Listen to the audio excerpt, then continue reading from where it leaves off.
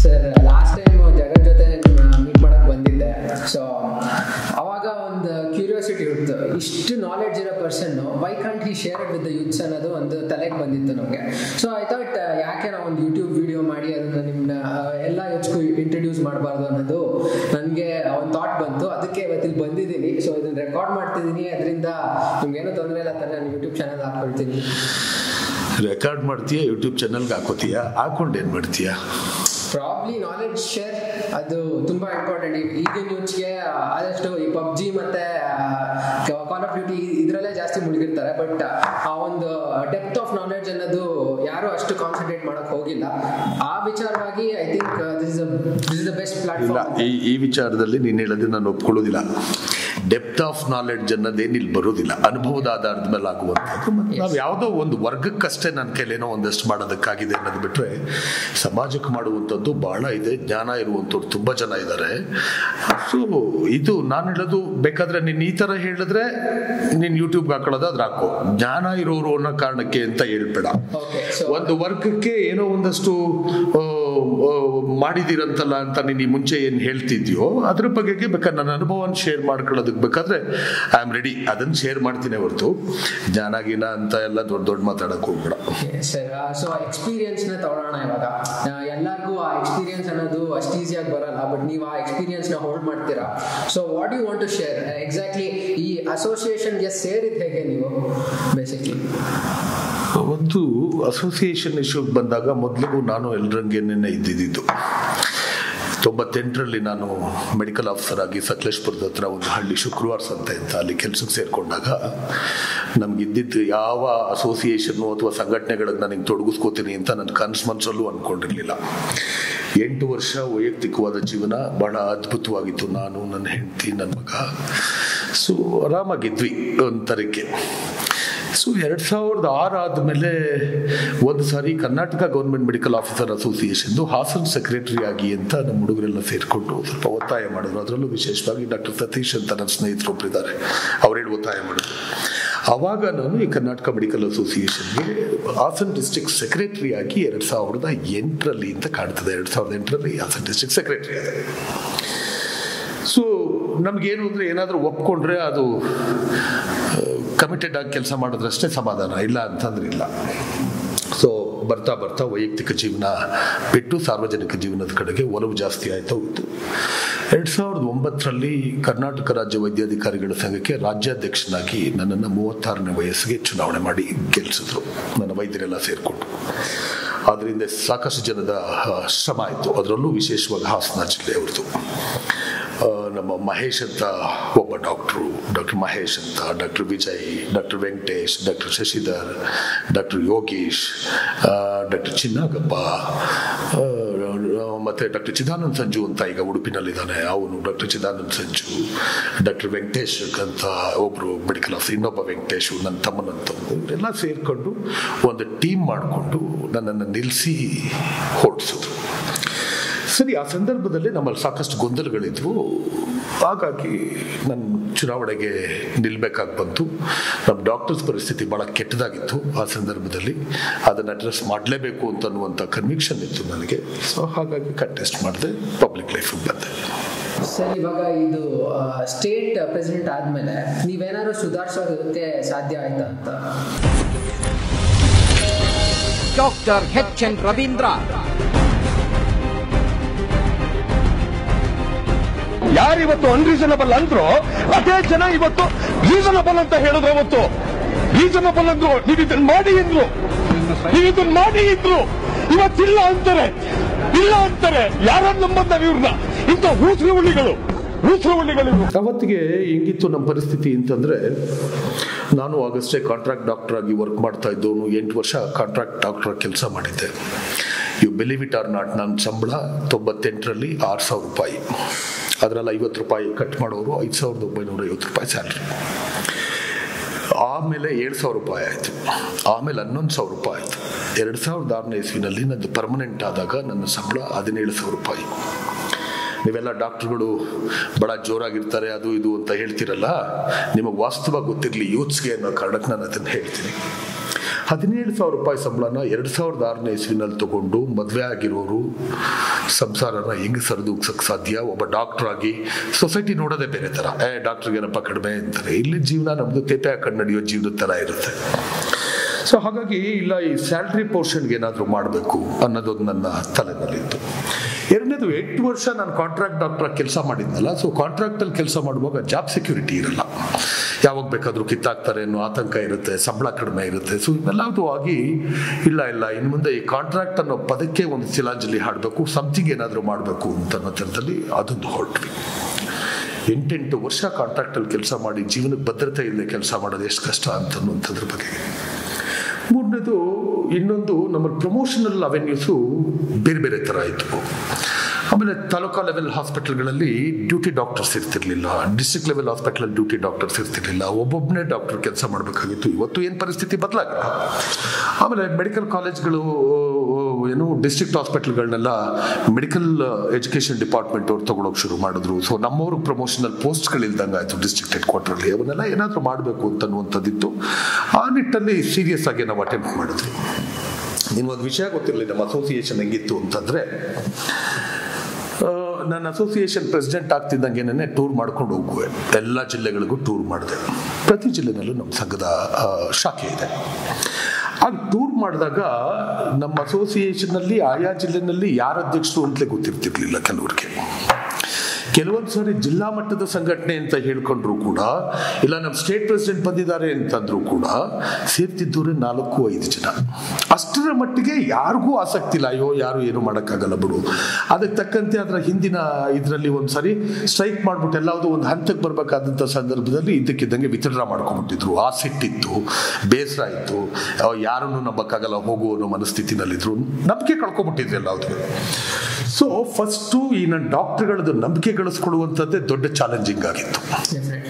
So ಅದನ್ನ ಮಾಡೋ ಪ್ರಯತ್ನ ಮಾಡಿದಾಗ ಆದರೂ ನಾನೇನು ನಿರಾಸೆ ಆಗಲಿಲ್ಲ. ಹೋದ ಕಡೆ ಎಲ್ಲಾವುದು ಏನೇನಾಗಿದೆ, ಏನು ಮಾಡಬೇಕು ಅಂತಿದ್ದೀವಿ, ಇಂಥದ್ದು ಮಾಡಬೇಕು ಅಂತಿದ್ದೀವಿ, ಇಲ್ಲ ನೀವು ಧೈರ್ಯವಾಗಿ ನೀವು ಈ ಸರಿ ಯುನೈಟ್ ಆಗಿ ಎಲ್ಲವೂ ಮಾಡೋಣ, ಸೀರಿಯಸ್ ಆಗಿ ಮಾಡೋಣ. ಬಟ್ ನೀವೆಲ್ಲರೂ ಒಟ್ಟಿಗಿರ್ತೀರಿ ಅಂತ ಅನ್ನೋದಾದ್ರೆ we can do some good work. ಈ ಸರಿಗೆ ನೀವು ನನ್ನನ್ನು ಹೆಚ್ಚು ಕಡಿಮೆ ದಯವಿಟ್ಟು ನನ್ನ ನಂಬಿ ಅನ್ನೋ ಪರಿಸ್ಥಿತಿಗೆ ಬಂದಿತ್ತು ಪರಿಸ್ಥಿತಿ ಅವಾಗ.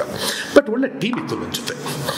ಸ್ಟೇಟ್ ಲೆವೆಲ್ ಟೀಮು ಇತ್ತು, ಡಿಸ್ಟ್ರಿಕ್ಟಲ್ಲೂ ಕೂಡ ಅದೇ ಥರದಲ್ಲೇ ನನ್ನನ್ನು ಸ್ಟೇಟ್ ಪ್ರೆಸಿಡೆಂಟ್ ಮಾಡೋದಕ್ಕೆ ಓಡಾಡಿದ್ದಂಥ ಹುಡುಗರುಗಳು ಡಾಕ್ಟರ್ಸ್ ಇದ್ರಲ್ಲ, ಲಕ್ಕಣ್ಣ ಅಂತ, ಲಕ್ಕಣ್ಣನವರಂತ ಬಿಜಾಪುರದಲ್ಲಿದ್ದ, ಕಲ್ಸೂರ್ ಮಠ ಅಂತ ಅವನದೊಂದು ಟೀಮು ಇದರಲ್ಲಿ ಇಲ್ಲಿ ಧಾರವಾಡದಲ್ಲಿತ್ತು, ನೀಲ್ಗುಂದಂತ ಗದಗಿಂದ ನನ್ನ ಸ್ನೇಹಿತ ಇದ್ದ. ಸೊ ಹಿಂಗೆ ಎಲ್ಲ ಕಡೆಯಿಂದ ಎಲ್ಲ ನಾಗರಾಜ್ ಪಾಟೀಲ ಅಂತ ಇದರಲ್ಲಿ ರಾಯಚೂರಲ್ಲಿದ್ದ. ಪ್ರತಿ ಜಿಲ್ಲೆ ಇದೆ, ಯು ನೇಮ್ ಎನಿ ಡಿಸ್ಟ್ರಿಕ್ಟ್, ಅದರಲ್ಲಿ ಎಲ್ಲ ಕಡೆಯಿಂದನೂ ಹಂಗಿದ್ದಿದ್ದರಿಂದ ಅವ್ರುಗಳೆಲ್ಲರೂ ಕೋಆಪ್ರೇಟ್ ಮಾಡೋದಕ್ಕೆ ಶುರು ಮಾಡಿದ್ರು. ಪ್ರತಿ ಜಿಲ್ಲೆನಲ್ಲಿರೋ ನನ್ನೆಲ್ಲ ಸ್ನೇಹಿತರುಗಳು ನನಗೆ ಕೋಆಪ್ರೇಟ್ ಮಾಡೋದಕ್ಕೆ ಶುರು ಮಾಡಿದ್ರು. ಸೊ ಲೇಟರ್ ಎಲ್ರಿಗೂ ಅದೊಂದು ಕಾನ್ಫಿಡೆನ್ಸ್ ಬಂತು. ಸರಿ, ಏನು ಮಾಡೋದು ಈಗ ಪ್ರೊಟೆಸ್ಟ್ ಮಾಡೋದಕ್ಕೆ? ಡಿಮ್ಯಾಂಡ್ಸ್ ಏನು? ಒಂದು, ನಮ್ಮ ಸ್ಯಾಲ್ರಿ ಜಾಸ್ತಿ ಮಾಡಬೇಕು. 2, ಕಾಂಟ್ರಾಕ್ಟ್ ಡಾಕ್ಟರ್ಸ್ನೆಲ್ಲರೂ ಪರ್ಮನೆಂಟ್ ಮಾಡಬೇಕು ಈಗಿರೋರ್ನ. ಮತ್ತೆ ಈ ಕಾಂಟ್ರಾಕ್ಟ್ ಅನ್ನೋ ಪದಕ್ಕೆ ಒಂದು ಪರ್ಮನೆಂಟ್ ಸೊಲ್ಯೂಷನ್ ಬೇಕು, ಮುಂದಕ್ಕೂ ಭವಿಷ್ಯದಲ್ಲೂ ಕೂಡ ಸೊಲ್ಯೂಷನ್ ಬೇಕು. ಮತ್ತೆ taluka ಹಾಸ್ಪಿಟಲ್ಗಳಲ್ಲಿ duty doctors ಪೋಸ್ಟ್ಗಳನ್ನ, casualty medical officer ಪೋಸ್ಟ್ಗಳನ್ನ create ಮಾಡಬೇಕು. ಸೊ ದಟ್ ಸ್ಪೆಷಾಲಿಟಿ ವರ್ಕನ್ನು ಸ್ಪೆಷಲೈಸೇಷನ್ ಇರೋನೇ ಮಾಡೋದಕ್ಕೆ ಈಸಿ ಆಗ್ತದೆ. ಅವಾಗ ಡಿಸ್ಟ್ರಿಕ್ಟ್ ಲೆವೆಲ್ ಅಲ್ಲಿರೋ ಕೂಡ ಇಷ್ಟಿಷ್ಟು ನಂಬರ್ಗಳನ್ನ ಕ್ರಿಯೇಟ್ ಮಾಡಬೇಕು ಕ್ಯಾಶುಯಾಲಿಟಿ ಮೆಡಿಕಲ್ ಆಫೀಸರ್ಸ್ನ. ಮೆಡಿಕಲ್ ಎಜುಕೇಶನ್ ಜೊತೆಗೆ ಬೇಕಾದ್ರೆ ನೀವು ಟೈಅಪ್ ಆಗಿ, ಆದರೆ ಯಾವುದೇ ಕಾರಣಕ್ಕೂ ಕೂಡ ಹೆಲ್ತ್ ಡಿಪಾರ್ಟ್ಮೆಂಟ್ ಅಲ್ಲಿ ಕೆಲಸ ಮಾಡುವಂಥ ಡಾಕ್ಟರ್ಗಳು ಯಾರಿರ್ತಾರೆ ಅವ್ರಿಗೆ ಮೆಡಿಕಲ್ ಡಿಸ್ಟ್ರಿಕ್ಟ್ ಹಾಸ್ಪಿಟಲ್ಗಳಲ್ಲಿ ಪೋಸ್ಟಿಂಗ್ಸ್ ಕೊಡೋದನ್ನ ಬಿಡಬಾರ್ದು. ಯಾಕೆ ಬಿಡಬಾರ್ದು ಅಂತಂದ್ರೆ ಎಲ್ರಿಗೂ ಅಷ್ಟೇ, ಗವರ್ಮೆಂಟ್ ಸರ್ವಿಸ್ ಅಲ್ಲಿರೋರಿಗೆ ಸ್ಯಾಲ್ರಿ, ಪ್ರಮೋಷನ್ಸು ಇದೆಲ್ಲವೂ ಬಹಳ ಮುಖ್ಯ ಆಗಿರುತ್ತೆ. ಸೊ ಅವೆಲ್ಲದು ಇನ್ಸೆಂಟಿವ್ಸ್, ಅದು ಬೇಸಿಕ್ ರೈಟ್ಸ್, ಅದು ಆ ಥರದವನ್ನೆಲ್ಲ ಇಟ್ಕೊಂಡು ಒಂದಷ್ಟು ಹೊರಟ್ರಿ. ಸರಿ, ಯಾವ ಥರ ಮಾಡೋದು, ಪ್ಲ್ಯಾನ್ ಮಾಡೋದು? ಮಾಮೂಲಿ ಏನು ಮಾಡಿದ್ರು ಕೂಡ ಯಾವುದು ಉಪಯೋಗಕ್ಕೆ ಬರಲ್ಲ. ಸರ್ಕಾರಕ್ಕೆ ಮೆಮೊರಾಂಡಮ್ಗಳ ಮೇಲೆ ಮೆಮೊರಾಂಡಮ್ ಒಂದು 6 ತಿಂಗಳು ಮೆಮೊರಾಂಡಮ್ ಕೊಟ್ವಿ. 6 ತಿಂಗಳು ಮೆಮೊರಾಂಡಮ್ ಕೊಟ್ವಿ. ಮೆಮೊರಾಂಡಮ್ ಕೊಟ್ಟು ಸಾಕಾಯ್ತು. ಒಂದು 5 ಡೇ ಹೆಂಗ್ ಟ್ರಿಗರ್ ಆಗುತ್ತೆ ಅಂತ ಅನ್ನೋದಕ್ಕೆ ಹೇಳ್ತೀನಿ. ಇಲ್ಲ ನಾವು ಹಂಗೆ ಕಂಟಿನ್ಯೂ ಮಾಡ್ತಿದ್ವೋ ಏನೋ, ಬಟ್ ನನಗೆ ಸ್ವಲ್ಪ ಈ ಸ್ವಾಭಿಮಾನ ಅದು ಇದು ಅಂತ ಅನ್ನೋದೊಂಚೂರು ಇದಿದೆ ನನಗೆ. ನನ್ನ ಗೌರವ ಕಳ್ಕೊಂಡು ನಾನು ಎಲ್ಲೂ ಇರಬೇಕು ಅಂತ ಅನ್ಕೊಳ್ಳೋನಲ್ಲ. ನನಗೆ ಎಲ್ಲದಕ್ಕಿಂತ ಹೆಚ್ಚು ದೊಡ್ಡದು ಆತ್ಮಗೌರವ ಅನ್ಕೋತೀನಿ. ಒಂದ್ಸರಿ ಯಾವಾಗ ಒಬ್ಬರು ಪ್ರಿನ್ಸಿಪಲ್ ಸೆಕ್ರೆಟರಿ ಇದ್ರು. ಆ ಪ್ರಿನ್ಸಿಪಲ್ ಸೆಕ್ರೆಟರಿ ಪೆರುಮಾಳ್ ಅಂತ ಕಾಣ್ತದೆ, ಪೆರುಮಾಳ್ ಅಂತ. ಒಂದ್ಸರಿ ನಾವು ಓದ್ವಿ ಅಲ್ಲಿಗೆ, ಇದೇ ಮೆಮೊರಾಂಡಮ್ ಹಿಡ್ಕೊಂಡು ಹೋಯ್ತಾನೆ ಇದ್ವಲ್ಲ, ಪದೇ ಪದೇ ಹೋಗ್ತಿದ್ವಲ್ಲ, ಆತ ಪಾಪ ಇದಕ್ಕಿದ್ದಂಗೆ ಏನು ಸೊಳ್ಳೆಗಳ ಥರ ಕಾಟ ಕೊಡ್ತೀರಿ ನೀವು ಅಸೋಸಿಯೇಷನ್ ಅವರು ಅಂತ.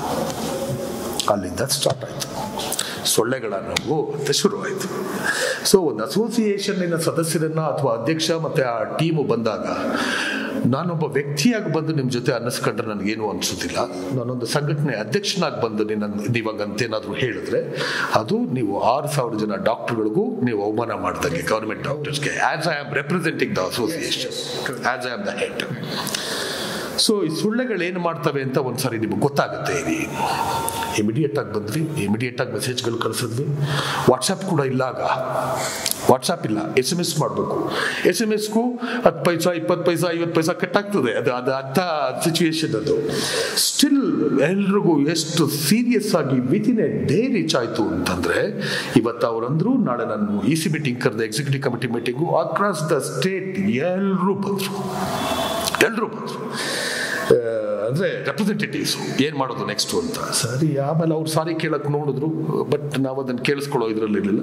ಸರ್ಕಾರಕ್ಕೆ ಗಡುವು ಕೊಟ್ವಿ. ಇಲ್ಲ ಸಾಕು, ನಮ್ಮ ಸಮಸ್ಯೆಗಳನ್ನು ಇಟ್ಕೊಂಡು ಕೂಡ ನೀವು ಸಮಸ್ಯೆಗಳನ್ನು ಅರ್ಥ ಮಾಡ್ಕೊಳ್ಳಿಲ್ಲ ಅನ್ನೋದಾದರೆ ನಾವು ಏನು ಮಾಡಿದ್ರೆ ತಾನೇ ಏನು ಉಪಯೋಗ?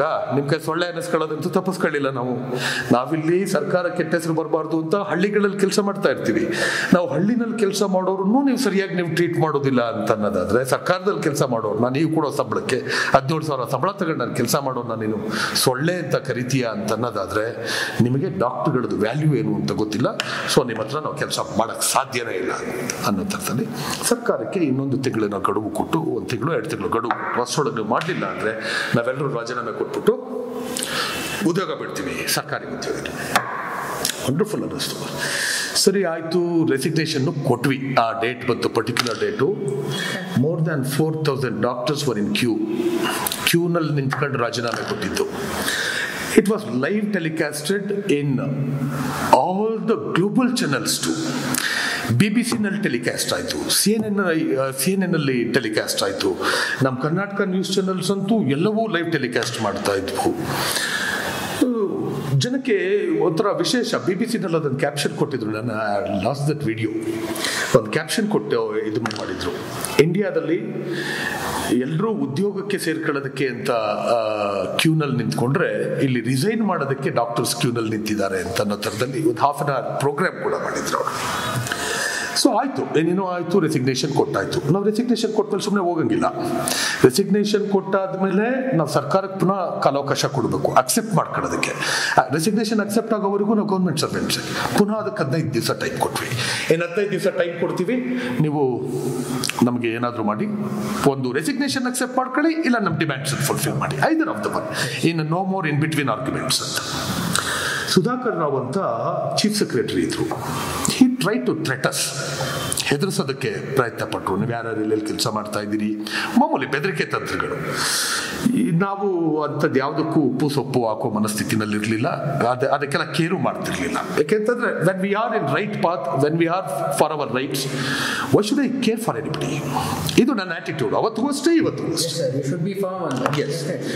ಆಯಿತು, ರೆಸಿಗ್ನೇಷನ್ ಕೊಟ್ಟಾಯ್ತು. 15 ದಿವಸ ಅಂತ ಅನ್ನೋದ್ರೊಳಗೆ ನಮ್ಮ ದುರಾದೃಷ್ಟಕ್ಕೆ ನಾರ್ತ್ ಕರ್ನಾಟಕದಲ್ಲಿ ಫ್ಲಡ್ ಆಯಿತು. Same ಈಗೇನಾಗಿತ್ತೋ ditto flood. ಅನ್ಫಾರ್ಚುನೇಟ್ಲಿ ಪಾಪ ಅವತ್ತು ಯಡಿಯೂರಪ್ಪನವರೇ CM, ಈ ಸಾರಿ ಫ್ಲಡ್ ಆದಾಗಲೂ ಯಡಿಯೂರಪ್ಪನವರೇ CM. ಸೊ ನಮಗೇನು ಆ ಪಕ್ಷ ಈ ಪಕ್ಷ ಅವೆಲ್ಲ ಸೀನ್ ಇರಲಿಲ್ಲ. ನಮ್ಮ ಕೆಲಸ ನಮ್ಗೆ ಆಗಬೇಕು, ಅದಷ್ಟೇ. ನಮಗೆ ಸರ್ಕಾರ ಅಷ್ಟೇ, ಅದು ಪಾರ್ಟಿ ಅಲ್ಲ, ಸರ್ಕಾರ. ಸರಿ ಆಯಿತು. Ramulu health minister, Sriramulu health minister. ಅವ್ರು ವೈಯಕ್ತಿಕವಾಗಿ ನಮ್ಮ ಜೊತೆ ಚೆನ್ನಾಗೇ ಇರೋರು. ಪಾಪ ಅವ್ರನ್ನ ಹಿಡಿಯೋದೇ ಕಷ್ಟ ಆಗ್ಬಿಡೋದು ಅವಾಗ. ಈಗ ತುಂಬ ಸಿಗ್ತಾರೆ, ಆವಾಗ ಹಿಡಿಯೋದು ಕಷ್ಟ ಆಗ್ತಿತ್ತು. ಸರಿ ಆಯಿತು. ಅದಾದಮೇಲೆ ಫ್ಲಡ್ ಆಯ್ತಲ್ಲ. ಸೊ ಒನ್ಸ್ಗೆ ಫ್ಲಡ್ ಆದ ಟೈಮಲ್ಲಿ ನಾವು ರಾಜೀನಾಮೆ ಕೊಟ್ಬಿಟ್ಟು ಹೋಗ್ಬಿಟ್ರೆ ಜನದ ಕಥೆ ಏನಾಗಬೇಕು? Something we have to do. Resignation ಕೊಟ್ಟಿದ್ರು. ಒನ್ಸಿಗೆ ನಾವು ಇಮಿಡಿಯೇಟ್ ಆಗಿ ಏನು ಮಾಡಿದ್ವಿ, ನಮ್ಮ ಎಲ್ಲ ಸ್ಟೇಟಲ್ಲಿರೋ ಎಲ್ಲ ಡಾಕ್ಟರ್ಗಳು ಕೂಡ 1 day ಸ್ಯಾಲ್ರಿ ಕೊಡ್ತೀವಿ ನಾವು ಫ್ಲಡ್ ರಿಲೀಫ್ಗೆ ಅಂತ ಹೇಳಿ ಎಲ್ಲ ಸೇರಿ ಫ್ಲಡ್ ರಿಲೀಫ್ಗೆ 1 ದಿನದ ಸ್ಯಾಲ್ರಿನ ಇಮಿಡಿಯೇಟ್ ಆಗಿ ಅನೌನ್ಸ್ ಮಾಡಿದೆ. 1 ದಿನ ಸ್ಯಾಲ್ರಿ ಕೊಡ್ತೀವಿ. ಪ್ಲಸ್ ನಾವು ಸೌತ್ ಕರ್ನಾಟಕದಿಂದ ಎಲ್ಲ ಜಿಲ್ಲೆಗಳಿಂದ ಒಂದೊಂದು ಜಿಲ್ಲೆಯಿಂದ ಒಂದು 15 ಜನ ಡಾಕ್ಟರ್ಗಳ ಥರ ನಾರ್ತಲ್ಲಿ ಫ್ಲಡ್ ಎಫೆಕ್ಟ್ ಆಗಿರೋ ಏರಿಯಾಗೆ ನಾವು ಬಂದು ಟ್ರೀಟ್ ಮಾಡ್ತೀವಿ. ನಾವು ಅದಕ್ಕೆ ಸರ್ಕಾರನೂ ಕಾಯಲಿಲ್ಲ, ಯಾರನ್ನೂ ಕಾಯಲಿಲ್ಲ. ಇಮಿಡಿಯೇಟ್ ಆಗಿ ನಮ್ಮೆಲ್ಲ ಸ್ನೇಹಿತರುಗಳು ಸೇರಿಕೊಂಡು ಮೆಡಿಸಿನ್ಸ್ ಎಲ್ಲ ಕಲೆಕ್ಟ್ ಮಾಡಿದ್ರು, ಕೆಲವು ಬ್ಲಾಂಕೆಟ್ಸ್ ಕಲೆಕ್ಟ್ ಮಾಡಿದ್ರು. Within 2 days ಎಲ್ಲವುದು organised. So ಎಲ್ಲವುದನ್ನು collect ಮಾಡ್ಕೊಂಡು ಅದೆಲ್ಲದನ್ನು ಮುಗಿಸಿ ತುಮಕೂರು, ಮಂಡ್ಯ, ಚಾಮರಾಜನಗರ, ಬೆಂಗಳೂರು, ರಾಮನಗರ, ಚಿತ್ರದುರ್ಗ ಎಲ್ಲ ಜಿಲ್ಲೆಗಳವರು 11 ಜಿಲ್ಲೆಗಳವರು, ನಾರ್ತಲ್ಲಿ 11 ಜಿಲ್ಲೆಗಳಿಗೆ 15 ಜನದ ಟೀಮು ವಿತ್ ಮೆಡಿಸಿನ್ ಹೋದ್ವಿ. ಸೊ ಒಂದ್ಸಗೆ ನಾವು ಮಾನಿಟರ್ ಮಾಡ್ಕೊಂಡು ಎಲ್ಲ ಕಡೆ ನೋಡ್ಕೊಂಡು ಓಡಾಡ್ಕೊಂಡು we were ಇಂಟ್ರಾಕ್ಟೆಡ್ with the people. ಅಲ್ಲಿ ಸಿಚುವೇಶನ್ನು, ಅಲ್ಲಿ ಸ್ಯಾನಿಟೇಷನ್ನು ಇದೆಲ್ಲ ನೋಡಿ ಹೊಟ್ಟೆ ಉರಿಯೋದು. ಸರಿ, finally we did hour work. So ನಾವು ಈ ಥರ ಇದು ಮಾಡಿದ್ದನ್ನು ಆ ಟೈಮಲ್ಲಿ ನಾನು I shouldn't forget the media. ಅವರು ತುಂಬ ಚೆನ್ನಾಗಿ ಅದನ್ನು ಫೋಕಸ್ ಮಾಡಿದ್ರು. ಆವಾಗ ರಾಜೀನಾಮೆ ಕೊಟ್ಟಿದ್ರು ಮನುಷ್ಯತ್ವ ಮೆರಿತಾ ಇರುವಂಥ ಸರ್ಕಾರಿ ವೈದ್ಯರು ಅಂತ ಥರದಲ್ಲಿ ಹೇಳ್ಕೊಂಡು ಅದೊಂದು ಗುಡ್ ಗೆಸ್ಚರ್ ತೋರಿಸಿದ್ರು. ಸೊ ಮುಗಿಸ್ಕೊಂಡು ವಾಪಸ್ ಬಂದ್ವಿ. ವಾಪಸ್ ಬರೋದ್ರೊಳಗೆ ಅಷ್ಟರೊಳಗಡೆ ಆಗಿನ ಚೀಫ್ ಸೆಕ್ರೆಟರಿ ರಿಟೈರ್ ಆಗಿದ್ರು. ಅವ್ರದ್ದು ಇನ್ನೊಂದು 15-20 ದಿವಸ ಆಯಿತು, ಅಷ್ಟರಲ್ಲಿ ರಿಟೈರ್ ಆಗಿದ್ರು. Next Ranganath sir chief secretary ಆಗಿ ಬಂದರು. Ranganath it's A wonderful human being, wonderful ಸೋಲ್ ಅದು. ಅವ್ರು ಚೀಫ್ ಸೆಕ್ರೆಟರಿ ಆಗಿ ಬಂದರು. ಅವರಿಂದ ನನಗೆ ಕಾಲ್ ಬಂತು. ಅವ್ರು ಕಾಲ್ ಮಾಡಿಬಿಟ್ಟು, ಡಾಕ್ಟ್ರೇ ಎಷ್ಟೊತ್ತಿಗೆ ಬರ್ತೀರಿ, I want to meet you, I want to speak you. ಆಯಿತು ಸರ್ ಬರ್ತೀನಿ ಅಂತಂದ್ರೆ, ಇಲ್ಲೇ ಬೆಂಗಳೂರಲ್ಲೇ ಇದ್ದೀನಿ ಸರ್, ನೀವು ಹೇಳಿ ಟೈಮಿಗೆ ಬರ್ತೀನಿ, ಎಷ್ಟೊತ್ತಿಗೆ ಬರಲಿ, ಸಂಜೆ ಒಂದು 5-5:30 ಅಷ್ಟರಲ್ಲಿ ಬನ್ನಿ. ಓಕೆ ಬರ್ತೀನಿ. 5:30ಗೆ ನಮ್ಮೆಲ್ಲ ಟೀಮ್ಗಳು ಹೋದ್ವಿ, ಒಂದು 15-20 ಜನ. Literally I felt so happy ಅಂತಂದರೆ, ನಾನು ಅವರ ಪರ್ಸನಲ್ ಸೆಕ್ಷನಲ್ಲಿ ಹೇಳ್ಬಿಟ್ಟು ಡಾಕ್ಟರ್ ರವೀಂದ್ರ KJMOA ಪ್ರೆಸಿಡೆಂಟ್ ಬಂದಿದ್ದಾರೆ ಅಂತ ಹೇಳಿ ಕಳಿಸಿದಾಗ ಸರ್ರು ಸ್ವೀಟ್ ಬಾಕ್ಸ್ ಇಟ್ಕೊಂಡು ಡೋರ್ ಸ್ಟೆಪ್ಗೆ ಬಂದು ಹಿ ರಿಸೀವ್ಡ್ ಮೀ ಆ್ಯಂಡ್ ರಿಸೀವ್ ಮಾಡಿ ನನಗೆ ಸ್ವೀಟ್ ತಿನ್ನಿಸಿ ಕರ್ಕೊಂಡೋಗಿ ಕೂರಿಸ್ಕೊಂಡು it started speaking. First time ಆ ಥರ ಗೆಸ್ಟರು ಗೌರ್ಮೆಂಟ್ ಸೀನಿಯರ್ ಅಫಿಷಿಯಲ್ಸಿಂದ ನಮ್ಮ ಅಸೋಸಿಯೇಷನ್ಗೆ ಸಿಕ್ಕಿದ್ದು. ನಾವೆಲ್ಲ ಸ್ಟ್ರೈಕ್ ಹೋಗಿ ಮಾಡುವಾಗ ಎಲ್ಲರ ಕಣ್ಣಲ್ಲೂ ನಾವು ವಿಲನ್ಗಳೇ. ಫಸ್ಟ್ ಟೈಮ್ ಆ ಥರದ್ದೊಂದು ಗೆಸ್ಟರ್ಸ್ ಇತ್ತು. Seriously ಆಸ್ಮಿ doctor Ravindra, I never expected ನೀವಿಷ್ಟು social concern ಇಟ್ಕೊಂಡು ಕೆಲಸ ಮಾಡ್ತೀರಿ ಅಂತ ಅಂದ್ಕೊಂಡಿರಲಿಲ್ಲ. ನಿಮ್ಮದು ಜೆನ್ಯೂನ್ ಇಶ್ಯೂಸ್ ಇದೆ, ಬಟ್ ಗೌರ್ಮೆಂಟ್ದು ಫೈನಾನ್ಷಿಯಲ್ ಕಂಡೀಷನನ್ನು ನೋಡಿ ಹೇಳಿ ಯಾವಾಗ ಮೀಟಿಂಗ್ ಮಾಡಬೇಕು. ಸರ್ ನೀವು ಯಾವಾಗ ಹೇಳ್ತೀರಾ ಅವಾಗ ಮೀಟಿಂಗ್ ಕಂಡಕ್ಟ್ ಮಾಡಿ, we are with you sir. ನಾವು ನಮ್ಮ ಡಿಮ್ಯಾಂಡ್ಸ್ ಇಟ್ಕೊಂಡು ಹೇಳ್ತಿದ್ದೀವಿ ಹೊರತು ಯಾರ ಮೇಲೂ ಇಂಡಿವಿಜುವಲ್ ಆಗಿ ಯಾರ ಮೇಲೂ ನಮಗೆ ದ್ವೇಷ ಇಲ್ಲ. ಚೀಫ್ ಮಿನಿಸ್ಟರ್ ಅವರು ನಿಮಗೆ, ಯಡಿಯೂರಪ್ಪನವರು ಅವರು ಕೂಡ ನಿಮಗೆ ಮೆಸೇಜ್ ಕಳಿಸಿದ್ದಾರೆ, ಅವ್ರಿಗೆ ನನ್ನ ಕಡೆಯಿಂದ ಥ್ಯಾಂಕ್ಸ್ ಹೇಳಿ ಅಂತ, ಮೀಟಿಂಗ್ ಫಿಕ್ಸ್ ಮಾಡಿ ಅಂತ ಅವ್ರು ಹೇಳಿದ ಮೇಲೆ ಹೇಳ್ತಿರೋದು. CM ಅವರೇ ಹೇಳಿದ್ದಾರೆ ಥ್ಯಾಂಕ್ ಗಾಡ್. ಸೊ ಯಾವಾಗ ಮೀಟಿಂಗು? ಇಮಿಡಿಯೇಟ್ ನಾನು ಹೋಗಿ ತಲುಪೋದ್ರೊಳಗಡೆ ನಾಳೆ ಸಾಯಂಕಾಲ CM ಜೊತೆ ಮೀಟಿಂಗು 5 ಗಂಟೆಗೆ ಅಂತ. ಅಂದರೆ ಎಲ್ಲದು ಇಷ್ಟರ ಒಟ್ಟಿಗೆ ಸ್ಪೀಡಪ್ ಆಯ್ತಲ್ಲ ಅಂತ ಸೊ ಹ್ಯಾಪಿ. ಆಮೇಲೆ ಇಮಿಡಿಯೇಟ್ ಆಗಿ ಎಲ್ಲರೂ ಸೇರ್ಕೊಂಡ್ವಿ. ಎಲ್ಲ ಏನೇನೋ ಡಿಸಿಷನ್ ಆಗೋಕ್ಕೆ ಶುರು ಆಯಿತು. Finally decisions had taken place. Salary first time in the history ನಮ್ಮ ಪ್ರೊಫೆಷನಲ್ಲಿ ಇಂಡಿವಿಜುವಲ್ ಆಗಿ ಇನ್ಸೆಂಟಿವ್ಸ್ ರೂಪದಲ್ಲಿ 10,000 ರೂಪಾಯಿ ಜಾಸ್ತಿ ಮಾಡಿದ್ರು. 10,000 ರೂಪಾಯಿ ಜಾಸ್ತಿ ಮಾಡಿದ್ರು ಫಸ್ಟ್ ಟೈಮ್. ಅದು ಇನ್ನು ಯಾವ ಡಿಪಾರ್ಟ್ಮೆಂಟ್ಗೂ ಎಲ್ಲೂ ಯಾವಾಗಲೂ ಆಗಿರಲಿಲ್ಲ. ಕಾಂಟ್ರಾಕ್ಟ್ ಡಾಕ್ಟರ್ಸ್ ರೆಗ್ಯುಲರೈಸೇಷನ್ 435 ಜನ ಡಾಕ್ಟರ್ಸ್ನ ಅಟೆಸ್ಟೆಡ್ ಪರ್ಮನೆಂಟ್ ಮಾಡಿದ್ರು ಇಮಿಡಿಯೇಟ್ ಆಗಿ. ಅದಾದಮೇಲೆ 3 ಬ್ಯಾಚ್ಗಳದು ಒಟ್ಟು ನನ್ನ ಟೆನ್ಯೂರಲ್ಲೇ 1350 ಜನ ಡಾಕ್ಟರ್ಸು ಕಾಂಟ್ರಾಕ್ಟಿಂದ ಪರ್ಮನೆಂಟ್ ಆದರು. ಯಾರು ಲಂಚ ಗಿಂಚ ಅಂತ ಮಾತಾಡ್ತಾರೋ ಸರ್ಕಾರಿ ವ್ಯವಸ್ಥೆನಲ್ಲಿ ಇಷ್ಟು ಜನನ ಬೇಕಾದರೆ ನೀವು ಎಲ್ಲಿ ಬೇಕಾದರೂ 2009ನೇ ಇಸ್ವಿಯಿಂದ 2011ರವರೆಗೆ 11-13ರವರೆಗೆ ಪರ್ಮನೆಂಟ್ ಆದವರು ಯಾರಾದರೂ ₹1 ದುಡ್ಡು ಕೊಟ್ಟಿದ್ದಾರೆ ಅಂತಂದರೆ ಸರ್ಕಾರಕ್ಕಾಗಲಿ ಯಾರಿಗಾರು ಆಗಲಿ 1 ನಯಾ ಪೈಸೆ ದುಡ್ಡನ್ನು ಯಾರೊಬ್ರಿಗೂ ಲಂಚ ಕೊಡದೇ ಇರೋ ರೀತಿಯಲ್ಲಿ 1350 ಜನನ ಪರ್ಮನೆಂಟ್ ಮಾಡಿದ್ರು. It's wonderful. ಅದೊಂದು ಇದಾಯಿತು. ಸೊ CMO ಪೋಸ್ಟ್ಗಳು ತಾಲೂಕು ಹಾಸ್ಪಿಟ್ಲಿಗೆ ಅದೆಲ್ಲದನ್ನು ಹಾಕ್ತೀವಿ ಅಂತ ಹೇಳಿದ್ರು, ಇದನ್ನು ಮಾಡ್ತೀವಿ ಅಂದರು. ಸರಿ ಫೈನ್. ರೂರಲ್ ಏರಿಯಾದಲ್ಲಿ ಕೆಲಸ ಮಾಡಿದ ಡಾಕ್ಟರ್ಗಳು ಬರಲ್ವಲ್ಲ, ಏನು ಮಾಡೋದು? CM ಯಡಿಯೂರಪ್ಪನವರ ಕೇಳಿದ ಪ್ರಶ್ನೆ. ಸರ್ ಬರೀ ಸ್ಯಾಲ್ರಿ ಒಂದೇ ಅಲ್ಲ, ಗೌರವಯುತವಾಗಿ ನಡೆಸ್ಕೊಳ್ಳಬೇಕು ಸರ್. ಕಾಂಟ್ರಾಕ್ಟಲ್ಲಿ ಇನ್ನು ಅಪಾಯಿಂಟ್ ಮಾಡೋದಕ್ಕೆ ಹೋಗ್ಬೇಡಿ ಸರ್. ಆಗೊಂದು ವೇಳೆ ಮಾಡಲೇಬೇಕಾದ ಪರಿಸ್ಥಿತಿ ಬಂದರೆ 3 ವರ್ಷ ಕಂಪ್ಲೀಟ್ ಆಗ್ತಿದ್ದಂಗೆ ಆಟೋಮೆಟಿಕ್ಕಾಗಿ ಅಬ್ಸಾರ್ಬ್ ಆಗೋ ಥರ, ಆಟೋಮೆಟಿಕ್ಕಾಗಿ ಪರ್ಮನೆಂಟ್ ಆಗೋ ಥರದ್ದೊಂದು ತಿದ್ದುಪಡಿ ಮಾಡಿ ಸರ್. ಮಾಡಿದ್ರು ಅದನ್ನು ಕೂಡ. ಈಗ ಹೆಂಗಿದೆಯೋ ಪರಿಸ್ಥಿತಿ ಗೊತ್ತಿಲ್ಲ ನನಗೆ. ಅವಾಗ ಮಾಡಿದ್ರು. ಅದ್ರ ಬೇಸಿಸ್ ಮೇಲೆ ಒಂದು 3-4 ಒಟ್ಟಿಗೆ ಆಗಿತ್ತು. ಸೊ ಅದು ಮುಗೀತು. ಅದಾದಮೇಲೆ ಸೊ ಹ್ಯಾಪಿ ವಿತ್ಡ್ರಾ ಮಾಡಿದ್ವಿ ರೆಸಿಗ್ನೇಷನ್ ಎಲ್ಲದನ್ನು. ಅದಾದ್ಮೇಲೆ ಇನ್ನೊಂದು ಟೆನ್ಯೂರಲ್ಲಿ ಇನ್ನೊಂದು ಸಾರಿ ಹಿಂಗೆ ಸ್ಯಾಲ್ರಿದ ಇಶ್ಯೂ ಬಂತು, ಡಿಫ್ರೆನ್ಸಸ್ ಕೆಲವಿದೆ ಅಂತ ಹೇಳಿ ಆಗೊಂದು ಸಾರಿ 5,000 ಜಾಸ್ತಿ ಮಾಡಿದ್ರು. ಇನ್ನೊಂದು ಸಾರಿ ನಾನು ಹಾನರರಿ ಪ್ರೆಸಿಡೆಂಟ್ ಆಗಿದ್ದಾಗ ಇನ್ನೊಂದು ಸಾರಿ ಅದೇ ಥರದ ಪ್ರೊಟೆಸ್ಟ್ ಬಂತು. 10,000 ಒಟ್ಟು ಹತ್ತತ್ರ 25,000 to 30,000 ರೂಪಾಯಿಗಳವರೆಗೆ ಒಬ್ಬೊಬ್ಬ ಡಾಕ್ಟರ್ಗೆ ಸಂಬಳ ಜಾಸ್ತಿ ಆಯಿತು. ಅವಾಗ ನಾನು ಮಾಡಿದೆ ಅಂತ ನಾನು ಹೇಳುವುದಿಲ್ಲ. ನನ್ನ ಜೊತೆಗಂತ ಟೀಮ್ ಇತ್ತು, ನನ್ನ ಡಾಕ್ಟರ್ಗಳು ನನ್ನನ್ನು ಬಿಲೀವ್ ಮಾಡೋಕ್ಕೆ ಶುರು ಮಾಡಿದ್ರು, ನಂಬ್ತಿದ್ರು ನನ್ನನ್ನು. ನಾವು ಯಾವ ಥರ ಪ್ರೊಟೆಸ್ಟು ಅಂತಂದ್ರೂ ರೆಡಿ ಆಗ್ತಿದ್ರು. ಸೊ ಅವರೆಲ್ಲರೂ ಹಂಗೆ ನಮ್ಮಲ್ಲ ಯೂನಿಟಿ ಇದೆ ಅಂತ ಅನ್ನೋ ಕಾರಣಕ್ಕೇನೆ ಸರ್ಕಾರಗಳು ಹೇಳಿದ ಮಾತನ್ನು ಕೇಳೋದಕ್ಕೆ ಶುರುವಾಗಿದ್ರು. ಜನ ಏನಾಗ್ತಿತ್ತು, ಸೊ ರೂರಲ್ ಏರಿಯಾದಲ್ಲಿ ಕೆಲಸ ಮಾಡೋ ಡಾಕ್ಟರ್ಗಳು ಬರಬೇಕು ಅಂತಂದಾಗ ರೂರಲ್ ಏರಿಯಾದಲ್ಲಿ ಕೆಲಸ ಮಾಡೋರಿಗೆ ನೀವು ಗ್ರೇಸ್ ಮಾರ್ಕ್ಸ್ ಕೊಡಿ ಅಂದ್ವಿ. ಅದ ಕಡೆಗೆ ಎಲ್ರಿಗೂ ಅಪ್ಲೈ ಆಯಿತು. 5 ವರ್ಷ ಸರ್ವಿಸ್ ಮಾಡಿರುವಂಥವ್ರಿಗೆ ವರ್ಷಕ್ಕೆ 5 RR ಮಾರ್ಕ್ಸ್ ಥರ 30 ಮಾರ್ಕ್ಸ್ ಕೊಡೋಕ್ಕೆ ಶುರುವಾದರು. ಆ ಗ್ರೇಸ್ ಮಾರ್ಕ್ಸಿನ ಆಧಾರದ ಮೇಲೆ MBBS ಮಾಡಿರೋರು ಇನ್ ಸರ್ವಿಸ್ ಪೋಸ್ಟ್ ಗ್ರಾಜುಯೇಷನ್ಗೆ ಹೋಗುವಾಗ, MSc MDಗೆ ಹೋಗುವಾಗ ಈ 30 ಮಾರ್ಕ್ಸ್ ಗ್ರೇಸ್ ಸಿಗೋದು. ಜನರಲ್ ಪೋಲಲ್ಲಿ ಅವ್ರು ಇದು ಮಾಡೋಕ್ಕಾಗಿರಲಿಲ್ಲ. ತುಂಬ ಜನ ಪೋಸ್ಟ್ ಗ್ರಾಜುಯೇಷನ್ ಮಾಡಿಕೊಂಡ್ರು. I am happy for all such things.